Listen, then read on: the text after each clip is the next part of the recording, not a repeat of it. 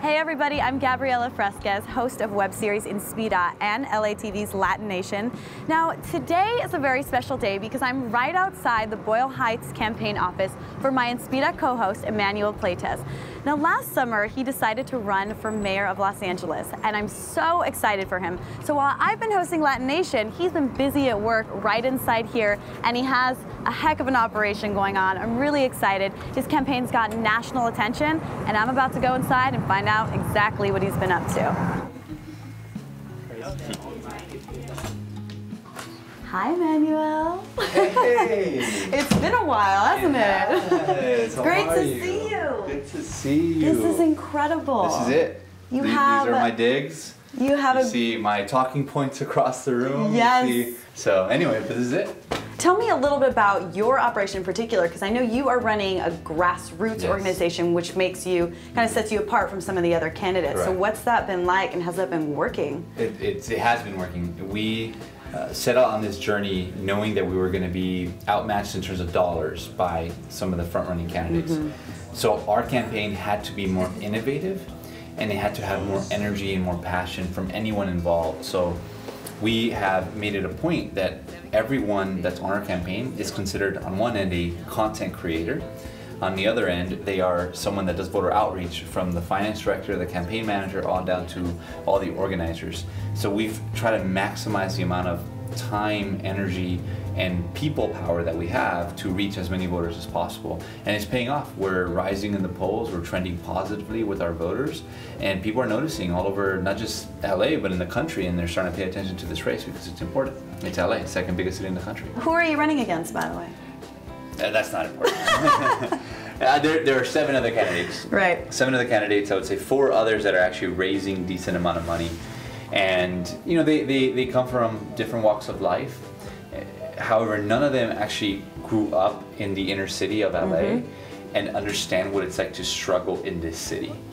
I think I'm obviously different than those candidates, but I've actually grown up here. I understand the problems firsthand, and I've prepared myself. I've educated myself. I've made sure that I've gotten access to top institutions, from academically at Stanford to being at the White House and the Department of the Treasury, that I feel confident and ready to address any problem. And because of the way we're doing our campaign, we're not reliant on the big special interest money. So we're able to be more independent in what I speak about and what I believe in. I can actually be very vocal about it and say, I really believe that we have to be investing in the most underserved communities. We have to fix our budget in a responsible way and make sure that we're thinking in the long run how this economy can actually grow. And at the end of the day, the best way for an economy to grow is if you have an educated and skilled workforce. Well, I have to say, you definitely have my vote. Of course. I appreciate that. I'm excited. Do you want to see the rest of the office? Yes, absolutely. Can you show me around? Yeah, Let's check it out. So look, we'll go this way. All right. So here's our back room where a lot of decisions get made. In fact, the most dominant force here is our finance director, Richie Serna, who... how's it going? How's it going? Richie, nice to meet you. Nice to meet you, Gabby. Who you may have gotten an email from. I've got a few, because yeah. he has essentially Keeps me updated. Scavenged through my network of friends, and I've given them the authority to reach out to them to make sure that either I can speak to them or he'll just speak to them and get them engaged and actually contributing to the campaign. So that's his job. Future David Plouffe in the making, right? We'll see. Better. This is a little mini war room. This is what we term as our social war room, because our director of social media is right there, who thinks through all of our advertising, but mainly online, because we're the most social campaign out there. We have all the platforms. And so anyway, this is brainstorming room. I know part of your campaign strategy was to try to get a lot of videos out there to really kind of do a viral campaign as well with videos. I've been watching some of them. They're pretty awesome. You watched the Harlem Shake? I did. I watched the Harlem Shake. That was pretty awesome. Our most successful video that happened within only a couple hours. Wow, so this is our main call room where all the magic happens in terms of voter outreach. And over here is Erin. Erin's our campaign manager. Hi, Gabby. Nice to meet you. So she's in charge of the whole show. When things go well, that's her job. When things are not going well, it's also her job to troubleshoot and make sure we continue pushing ahead. And so she's got the toughest job of the campaign, obviously. Well, aside from the gentleman beside you. Right, but so everybody here pretty much answers to you. You kind of lay down the law for everyone. Make sure everybody's on task? Well, laying down the law is actually a group effort because we try to have a structure here that holds people accountable to their team, to each other, and also to the reason why we're here, which is Emanuel's candidacy and the whole vision of what we want for LA. Over here, this is one of our volunteers, Hi. Jesus Abril. How are you? Gabriela. Gabby, nice to meet you. He's working on some envelopes, some handwritten addressed envelopes that actually really help us drive voter contact in a different way because people actually open them. They want to see what's inside, and even if it's black and white, but it's a nice letter that a voter is really interested in actually learning about the candidate at that point because we actually took the time to actually write their name on the envelope. Anita Hi. is the COO of the campaign. Gabby, so nice to meet you. Nice to meet you. So at the end of the day, the whole operation, it's Anita's job to make sure it's actually functioning and moving forward. Right, got some pressure on. That is a lot of pressure. So what brought you into the campaign? How did you find out about Emanuel? How did you guys meet? So I met Emanuel actually about, was it 6 years ago? 5 years ago. 5 years ago. Yeah. I'm from the Bay Area, and I was working in a nonprofit in Oakland, and Emanuel was on the board of directors of that nonprofit. It was called CEO Women, and it was working with low-income immigrant and refugee women and helping them start small businesses. Emanuel was awesome on the board, and I was blown away by not only his enthusiasm and energy, but the fact that he was so young. So we've stayed in touch over the years, and randomly I got a call from him or an email, and then he invited me to join the team, and I said, wait, what? Like, let's talk about this and see how it can work. And so here I am. And now she's down here. Yeah. Awesome. Helping it run smoothly. So how long have you been working on the campaign? Since mid-December. So this was pretty much since the very beginning. No, Well, the the beginning was is July. June, July, yeah. So we've been at it since July. And we've brought in, so imagine walking 6 to 7 days a week for over 6 months. That's what some of our staff has gone through. All right. People like Anita came in December to kind of provide that So reinforcement. you really know how to handpick the hard-working, like gritty, die-hard Something's going on where folks either in they're here. crazy or I'm.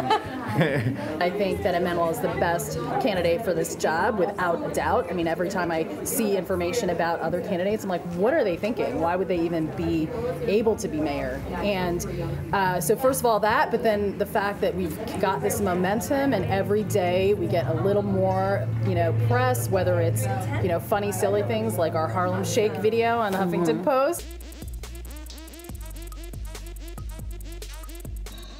I know you have an event to go to right now, Yes. so I'm going to let you go, and I'm actually Thank going to you. come with you. All right, awesome. Cool. Well, good. Well, I'll see you over there then. Yeah, sounds good. All right, bye. This event is meant to raise awareness about the education inequity in LA.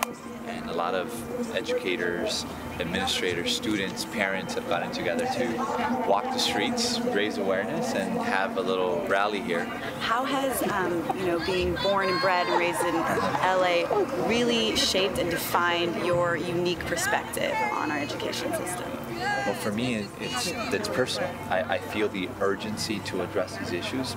I want to pour my heart and soul into making sure that education is the top priority of City Hall, of any institution in LA, quite frankly, that cares about civic life for the betterment of the city.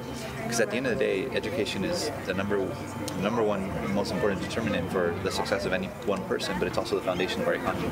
And I've lived through some of these problems growing up in the inner city, going through public schools, being a product of public schools, and I feel the need to want to address this today because we can't wait any longer. Too many kids are not going to college right now, and they could be prepared for them.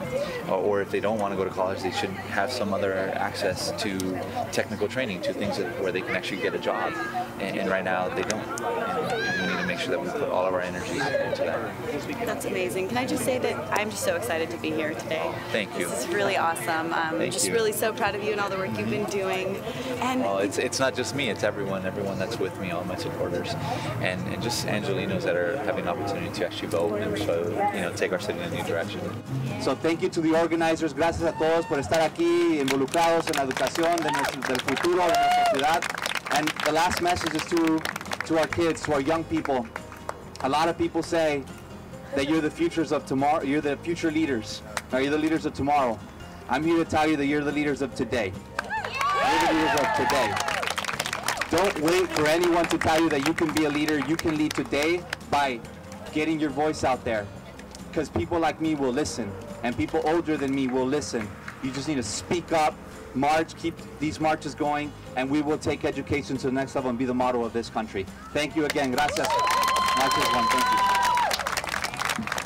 Our school is changing so much because of budget cuts, and I believe we, as students, we don't have those teachers that tell us that we can do it, and I know we can. I know you can, and you can. Don't let anyone say you can't. You are the leader today. Okay? I want to cry. No, I'm serious. I'm serious.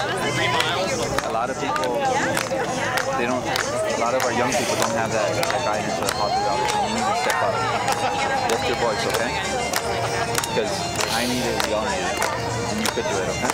I believe that we can't do it, but we need people to push us. And I believe we need someone like you to change it. Thank you. Well, we need people like you, and I'm going to be with you, okay?